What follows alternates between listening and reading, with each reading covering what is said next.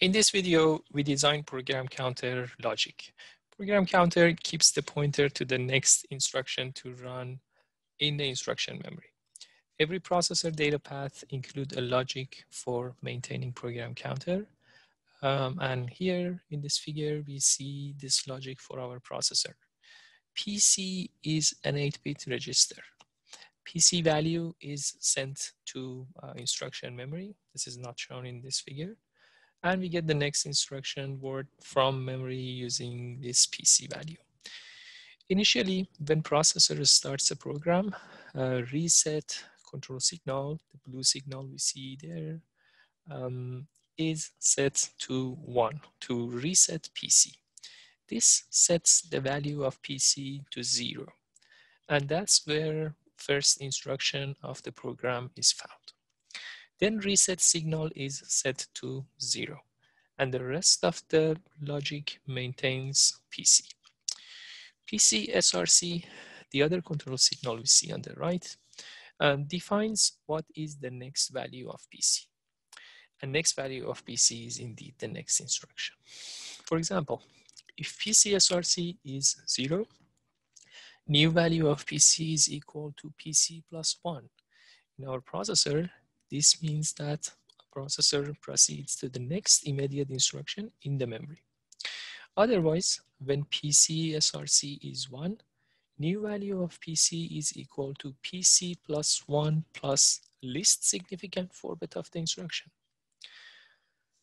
Least significant 4-bit of the instruction is the immediate value and comes from a conditional branch instruction based on the instruction set that we have for this tiny processor. So when PC SRC is set to 1, processor is running a branch instruction and jumps to the target of the branch. PC SRC is 1 only if instruction is branch and condition of branch is true, meaning jump must happen. For any other instruction, PC SRC is 0, moving PC to immediate next instruction. Let's start designing our program counter logic. We need one 8-bit register, 2 8-bit adders, and 2 2 to 8 multiplexers. Fortunately, we have designed all these components previously, and we can reuse them from the CPU project. Let's import the CPU project first.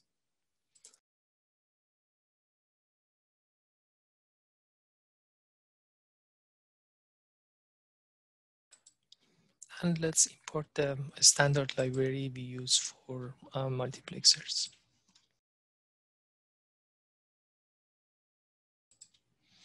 We have all the components we need. Let's wire them up.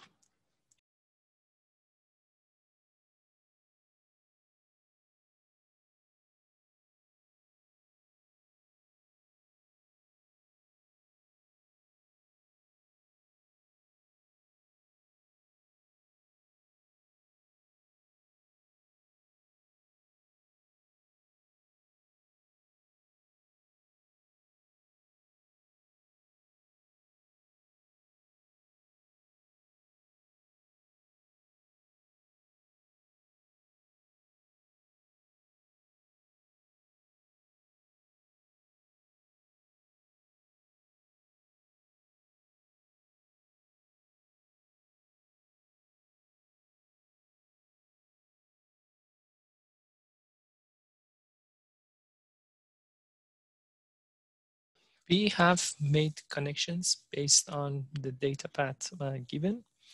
We need to assign immediate values for the least significant 4-bit of the instruction, and also immediate value 1 to add PC to 1 and keep incrementing PC using the adder up here.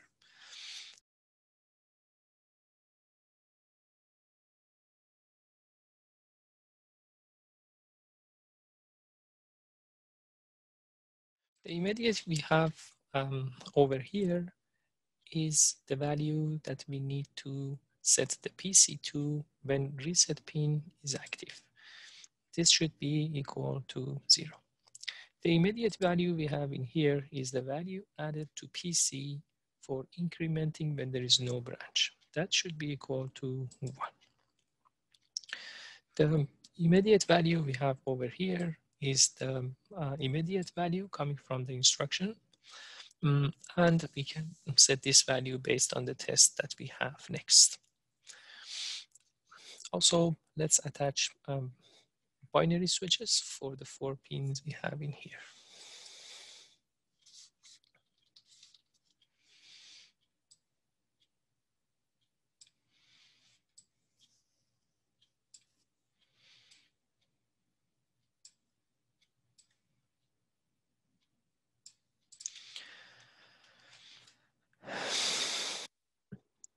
Let's start testing our circuit. And the way we should test our circuit is to, first of all, guarantee that our circuit works for both paths. First path being the path for incrementing the PC by 1, and the second path being the path for incrementing the PC by the immediate value given from the instruction. So let's try and verify PC increment by 1 is working as expected. Let's enable show values and start the simulation. We see value of X for PC. We need to have a clock to start our simulation. So instead of the binary switch here, I attach a clock.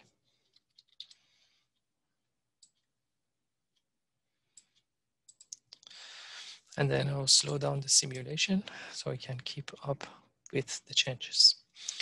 Let's start the simulation by setting the enable bit of the register to 1, meaning that we want to load the new value into the PC every cycle. And then let's set the multiplexer to 0. Let's set the multiplexer reset to 1, meaning that we initialize the value of PC by the immediate value we have down here. Now we see that if the reset is equal to 1 and the write enable of the register is equal to 1, we see the value of PC being equal to 0.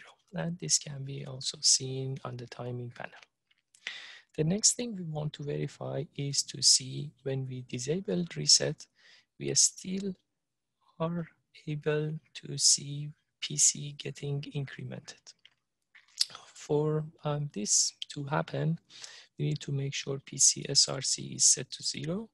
So when it is 0, we are selecting the line 0 of the full adder.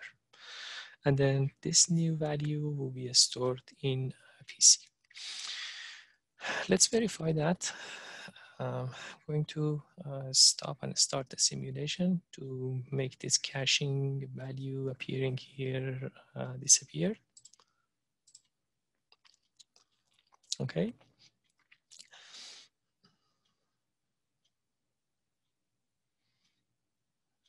Now we can set the reset to value 0. One problem we see in here with the full adder, when we are adding A and B, which are basically 0 and 1, the result is equal to 0, 3. That does not seem right. Let's go into the circuit and see what's wrong with the circuit. Seems again some caching value is the problem. So let's restart that. I'm going to start the simulation again. Okay, now we see 0 from PC when reset is enabled. 0 is the value of PC, and the value of PC is added to 1, and the result is equal to 1. The multiplexer up here is selecting line 0 when we set PC SRC to 0. That selects 0, 1 as the new value of the PC in the next cycle if I set reset to 0. So if I set the reset to 0, this line will be selected as the new value of the PC, and this keeps incrementing as we go by every clock cycle. Let's slow down the clock and see how this happens. Going to increment PC after setting the reset to 0. first clock cycle, value of PC is equal to 0, 1. If we zoom in a bit, we can verify. And in the next clock cycle, the value of PC is 0, 2. Next clock cycle, 0, 3, 0, 4, 0, 5, 0, 6, so on and so forth. So our first test is successful, and we are able to increment the value of the PC by sending the PC to the first adder and then setting the multiplexer control to 0, PC SRC equal to 0. So we can load PC plus 1 into PC in the next clock cycle. That's our first test. For the second test, let's see if we can add some immediate value to the PC. For this purpose, let's set some non-zero number for the least significant 4-bit that comes from the instruction. For instance, let's set that to value 0, 4.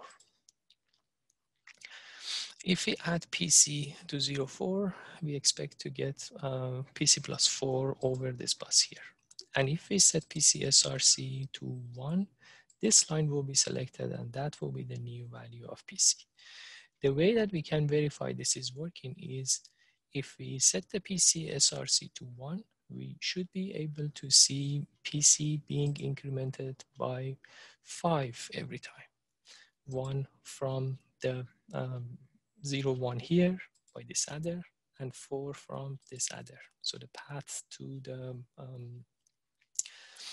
new PC going through this adder, this port of the multiplexer, this port of the multiplexer, and then getting into the PC register. Let's verify that. I'm going to set PC SRC to 1, and I would expect PC getting incremented by 5 every clock cycle.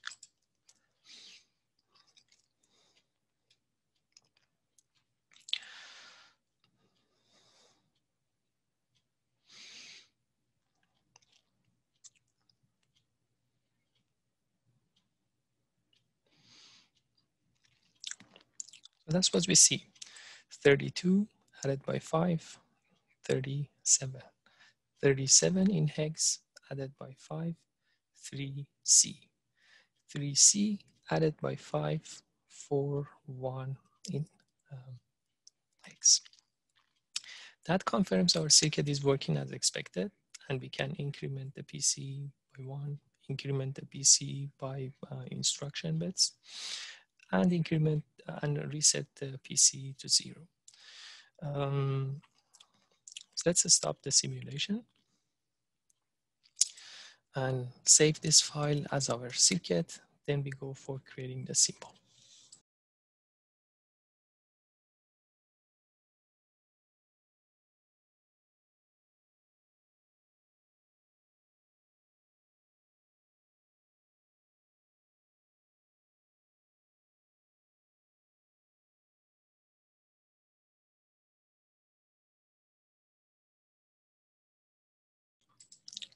Let's save this file as symbol.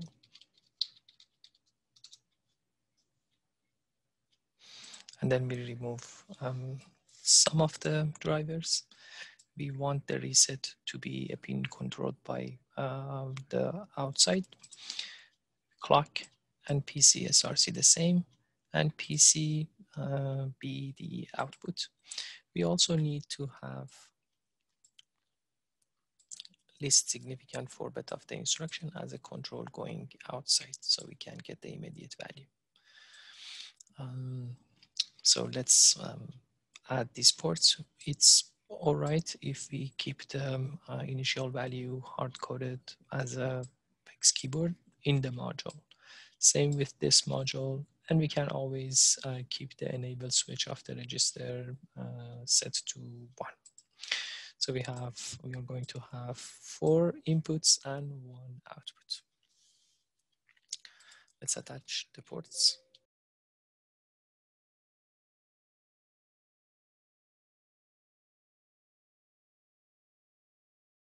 Pick proper names for the ports.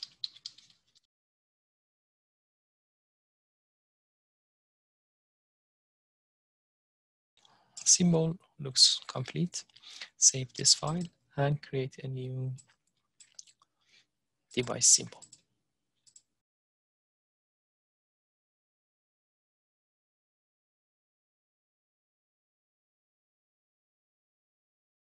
We have created the symbol.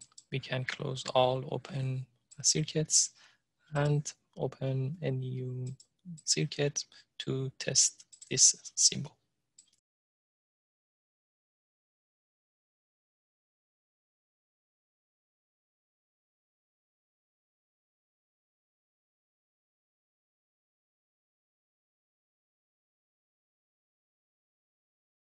We test the circuit symbol in the same way that we tested the circuit.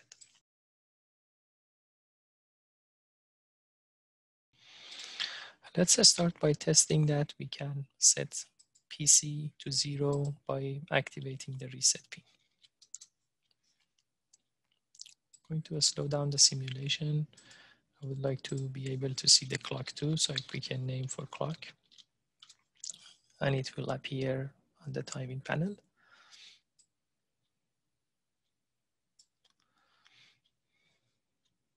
I'll zoom in a bit so I can see the value of PC. If I set a reset to 1, I expect the value of PC being equal to 0. Let's enable show values so we see the value of PC. So PC is now equal to 0. Let's try and see if PC SRC is 0, meaning that the instruction is not branch, and reset is deasserted. We can get PC incremented by 1 every cycle.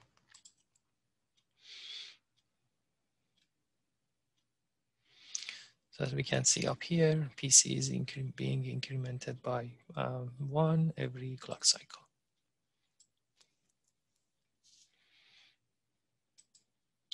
I'll pick a different name for PC so it will show up on the panel at the bottom.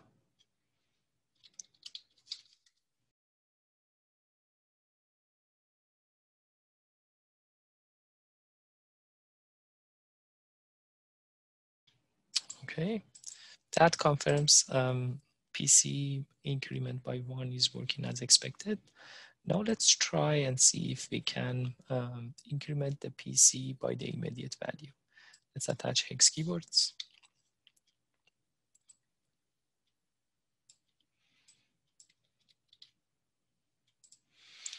For instance, I like to increment the PC by 2.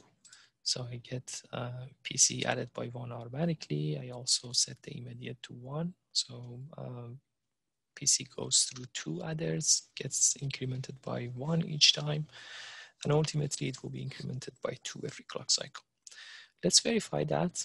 If I set the PC SRC to 1, I would expect PC being incremented by 2 every clock cycle instead of 1. So let's try that. So you see PC is being incremented by 2 now. So that suggests our circuit is working, our symbol is working as expected. And let's save this file as test bench.